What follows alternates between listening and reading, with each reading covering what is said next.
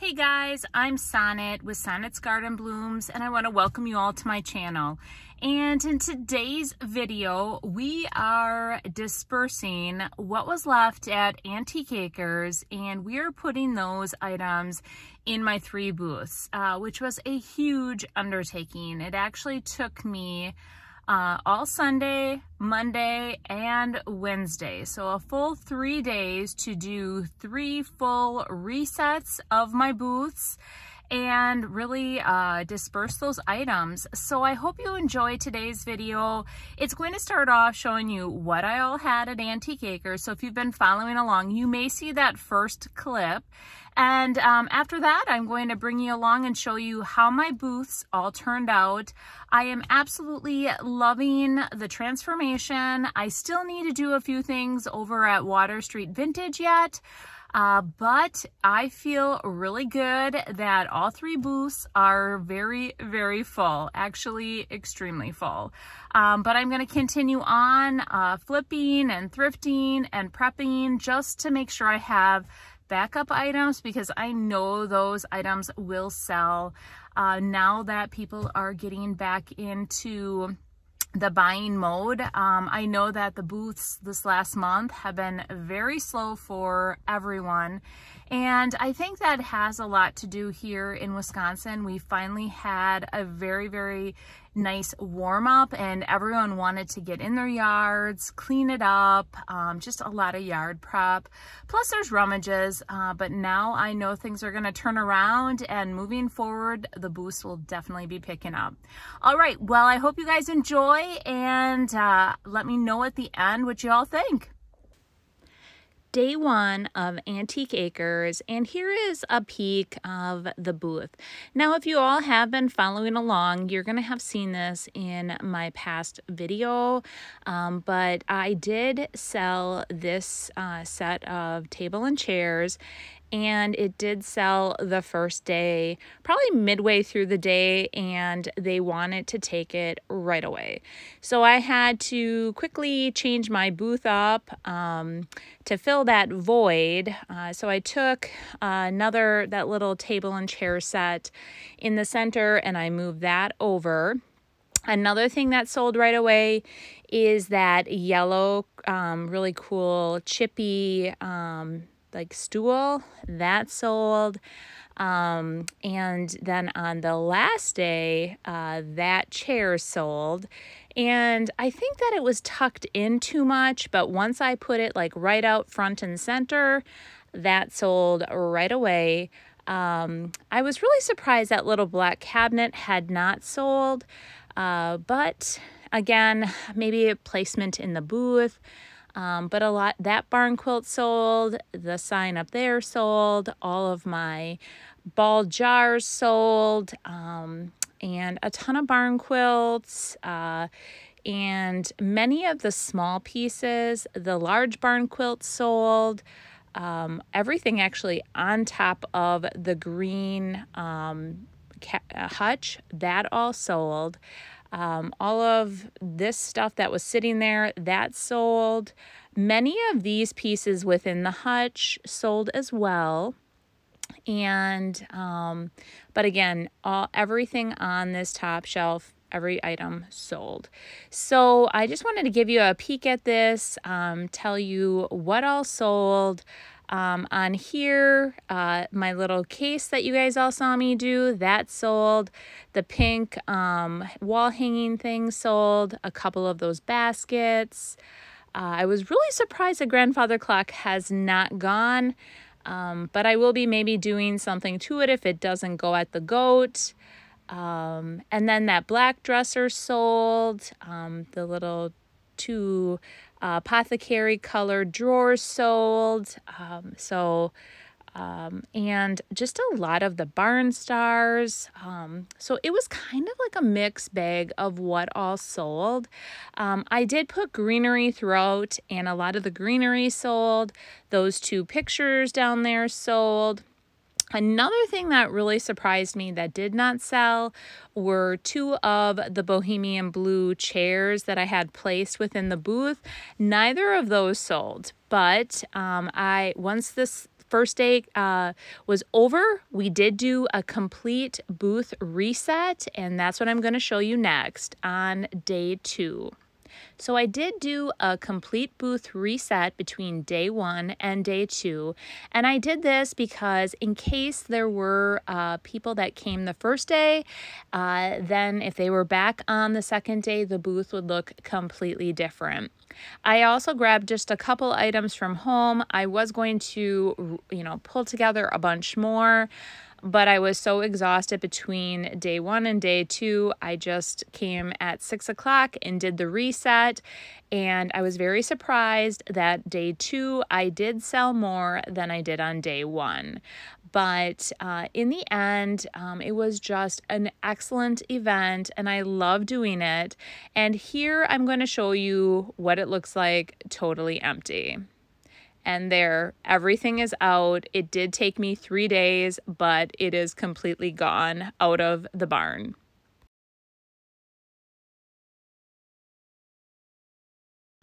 So I started over at the Yield Goat. I did pack up the hutch and quite a few smalls so that I could start restocking at the Yield Goat. I did that all Sunday. I moved a bunch of stuff around, and then I ended up going to Water Street Vintage. And if you remember those 2 really cool white dressers, I took them out of Water Street Vintage and I brought them to the Goat. Then at Water Street Vintage, I did put 2 different items that were at the Goat, and I put them into Water Street Vintage. So I moved some pieces around. I do get asked that question a lot. What if something's not selling at one location? You can always take it out of one location and put it into another. And the Goat furniture items sell very well here. So I wanted to get those pieces over here. Plus, I felt like with that hutch, that green hutch, the inside has the white swan and that beautiful like floral. I thought the dressers would go perfect with it.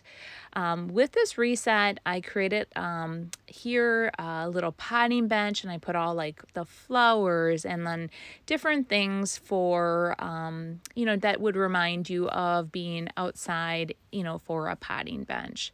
So I tried to incorporate like colors together, and I love how this turns out. And then as we go into the booth, I did bring the grandfather clock here, and I dispersed amongst the 3 booths, the barn stars, the barn quilts, and I just tried to incorporate in each of the booths different light colored pieces, so there was a really nice flow.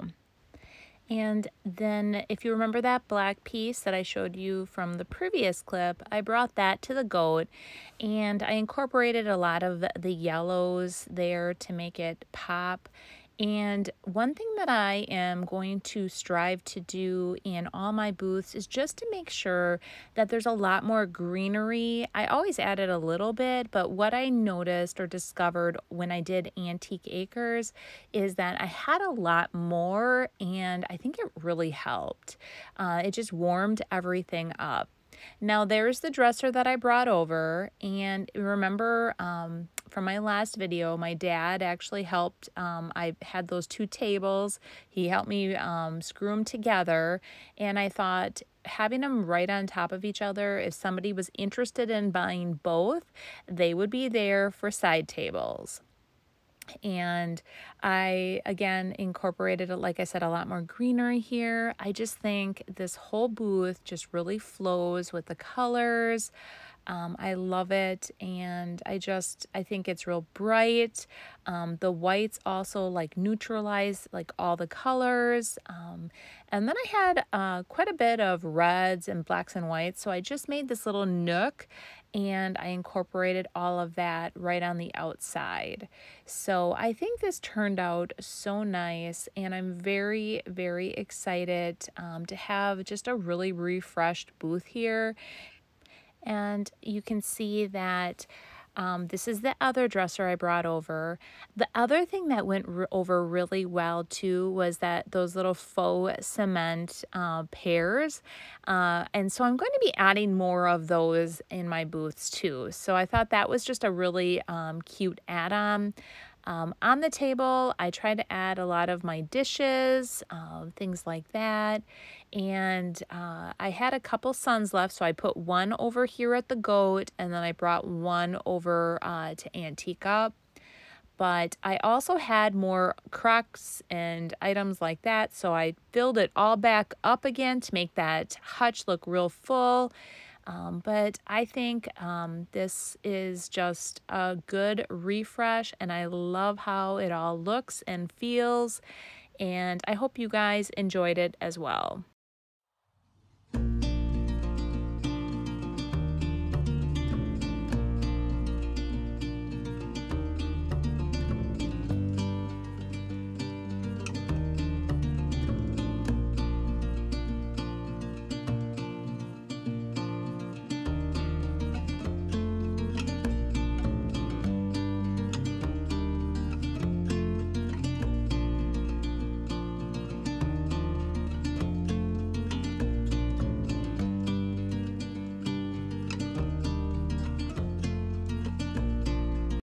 So next we hit up Water Street Vintage, and I brought over the Apothecary dresser, which totally surprised me that this did not sell. I also thought about bringing over this arbor.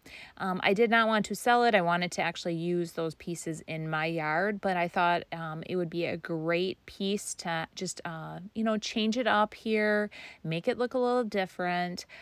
It is not as stable as I had hoped, so I do need to do a minor adjustment on that. One item I brought from the goat over here was that black bench. I did have two. I had sold one at the goat. I just wanted to add a little bit of seating over here, so I thought that would be perfect. I did bring that little table and chair set with the pink pillows. I thought that looked super cute. And then I brought that wicker lounge. I am going to be making some pillows that match the lounge. That was one item I did not get done. The sewing was kind of kiboshed at the end when I was getting everything ready. So I have quite a few pillows that I want to add to this and to a couple other displays. So I'll be working on that. But again, like I said, I dispersed the barn quilts, the barn stars, and another area I'm going to be working on next week after the holiday is my IOD section. I definitely want to get the rest of my stamps in here, my molds. I have a lot, but a lot has sold, so that is going to definitely be a work in progress next week. And I love this little table, that black little table. Maybe I do need to move that. It's been here at Water Street Vintage for a little bit, but I brought this shelf over from the goat. I just thought that way I can display some smalls on there. And my booth here is not super huge. If you remember from the beginning, I started with a half a booth. I did expand, but maybe I need to get 3 booths, guys, because I feel like it's just never big enough.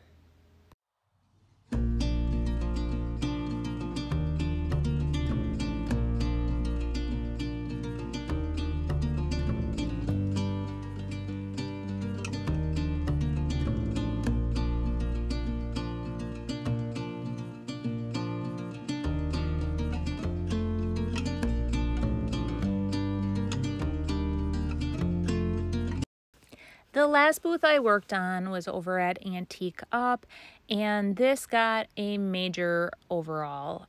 If you remember this booth, my mom and I used to share, and she decided she wanted to, with being retired, she wanted to narrow it down to one booth over at the goat, so I took on the entire booth. And it's been like definitely a work in progress getting all the product here.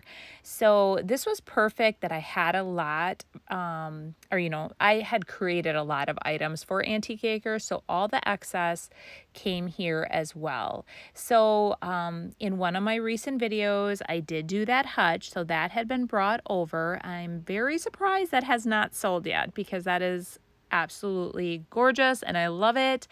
But one thing I did do here at Antique Up is I added the DIY paint line over here. And today what I did is I moved a lot around. So the table and chairs had been in there. I thought it just needed a little refresh. So I brought it over by that hutch or by that buffet. So I thought that would be perfect. And I also redid all the displays on top of the ladders. I went up there and I wiped everything down. I have 2 shelves on the back wall. I put 33-inch barn quilts there to really make a statement. Moved everything about though, added a lot of greenery throughout the whole display, and I'm really loving how this turned out. In the end, I had everything displayed and I'm like, oh my goodness, I have 2 more pieces that I need to bring in. And one was the colorful table that I put underneath that round table, and then this little turquoise bench. So I maneuvered a few more items around and I got everything to fit. I really do love how it turned out, like I said, and I just think the colors here flow really well. I'm just, you know, I'm very excited by how full it looks. It doesn't look too full. It just is perfect. And I think that's how I feel about all my booths. I think out of all 3, Water Street does definitely need a little bit more finessing. But overall, I'm very excited and I feel very much accomplished because I have 3 fully stocked booths now and going into the summer, and now I can really start focusing on prepping for Cranberry Fest, which is coming up in October. I know it's not anytime super soon, but there's a lot of prep that goes into that 2-a-day event as well. And it's not really a lot of furniture, it's more items to sell. So I have to prep for that.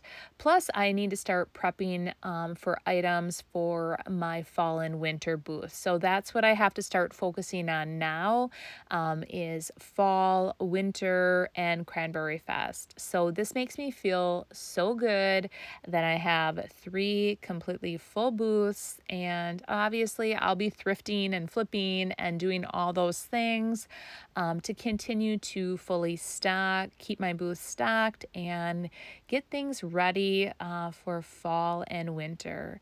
But I really do hope you enjoyed this little tour where you saw like what I all did for my last video, what it all went into setting up Antique Acres and then really dispersing it. And it's great that, I wanted to sell out. Everyone's like, sell out, sell out. I'm like, but I need items for my booths too. So it was a good thing to have some items left over.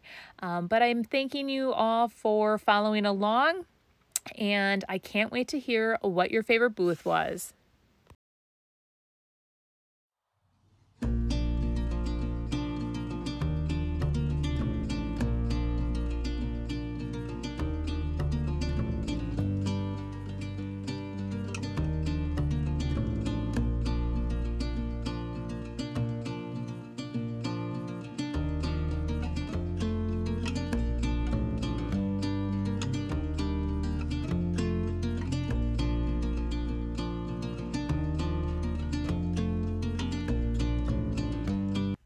So what did you guys think? I loved how all the booths turned out. I should have actually gotten a clip due to extreme exhaustion. I'll just let you know, I didn't do a lot of, I just knew I wanted to show you the initial ending of what the booths look like. After the last week and a half, my life has been pretty chaotic. So I finally feel today like I'm a bit rested, but no, I can't even lie. I'm not rested yet. I think after Memorial Weekend, after I head up north to our cabin, we go on a pontoon boat ride, we relax in the boat, then I'll be relaxed for coming up on next week. Anyway, well, I hope you guys all enjoyed the video. And if you haven't been to my channel before, what you are gonna find is a lot of DIY, thrift hauls, thrift flips, and a day in the life of a small business owner. I really like to bring you guys along, show you what it's like to have a small business, show you my booths. So I hope you do enjoy that aspect of the channel as well. I love doing flips and just, you know, doing DIYs as well, but really there's a whole another aspect of owning a small business, and I like to bring you along for that. And if you do like this type of channel, go ahead, hit that subscribe button and turn on your bell notification, so every Monday and Friday when I do upload a video, you'll be notified. And if you like today's video, go ahead, give me a thumbs up. And really, what was your favorite booth? I'm kind of torn. I can't pick a favorite. Each one is so unique to me. I have a lot of staple items that are the same in the booths, but each one has a different unique feel. So I love them all. All right, we will see you guys Monday, and you have yourselves a happy and safe Memorial weekend. Bye.